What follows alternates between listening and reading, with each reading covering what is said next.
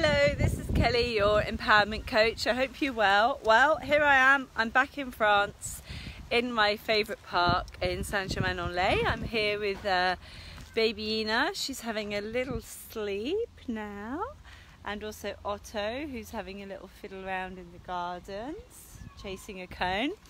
Anyhow, I'm here to talk to you today about not having it all. Everyone always tells you you can have it all, and you can, and that's great. But what happens if you don't have it all? How should you take that?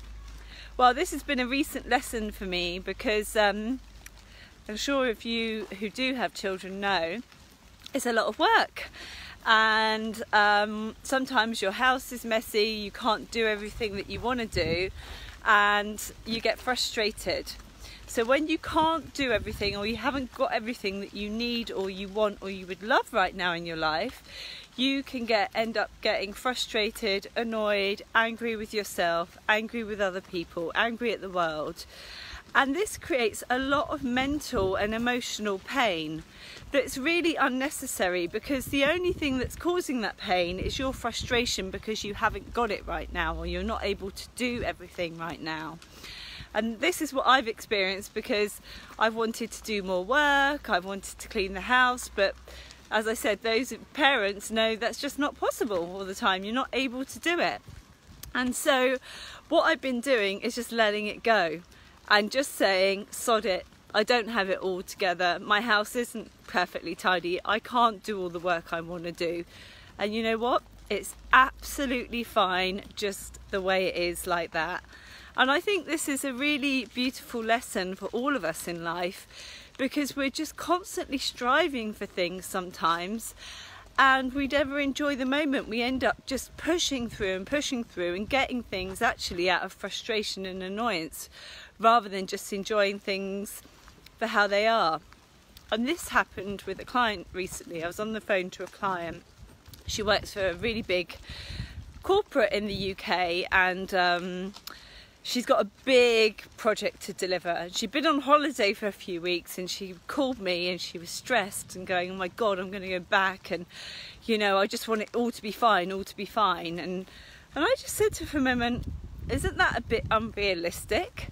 Like, when you have a big project to go for, things do pop up. It is hard sometimes. You have to get stakeholders on board, you have to knuckle down and do loads of work.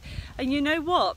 The thought of it has to be fine, causes more frustration and mental pain than the actual task itself. So if you were to just accept, okay, it's going to be a bit hard right now, and breathe and go through it, it's a lot easier than going, it has to be fine, and it's not. And this is much like me with my new baby. You know, it doesn't all have to be fine, and that reduces the amount of pain and mental frustration. So I'm able to just enjoy and be in the moment more. Because we're always worrying about things, aren't we? And I love that quote. I think it's by Emerson, and it says, I've had so many worries in my life, most of which never happened.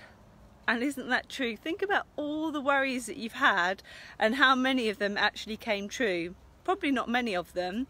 So this just shows you it's our perception and our thoughts that are creating a lot of our disturbance, rather than the actual events themselves.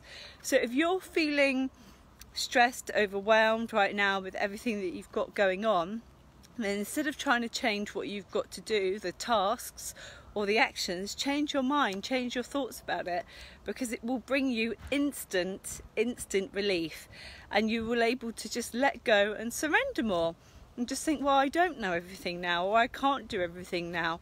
And you know what? Be okay with that, because that's a step closer to loving and accepting yourself and everything around you just the way it is, just how it is right now. And when you're in that place of deep love and acceptance for how things are, life is more fun, and you don't have to wait for something to be complete before you enjoy it. It just is right now, and you